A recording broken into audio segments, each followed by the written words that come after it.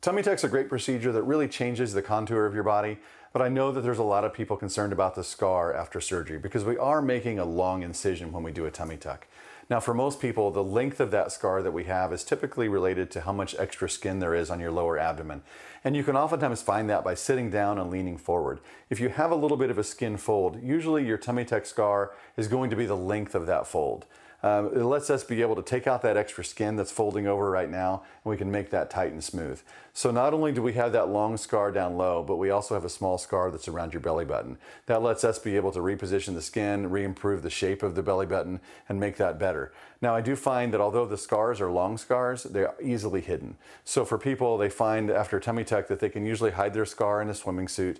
The scar around the belly button is very subtle, and I'm able to really find a way to make that scar hidden down inside of your belly button enough that it's not overly visible. So I think a scar is, although I know it's a concern, it's usually something that's very well hidden, and the change you're going to find in the contour of your body far outweighs the scar.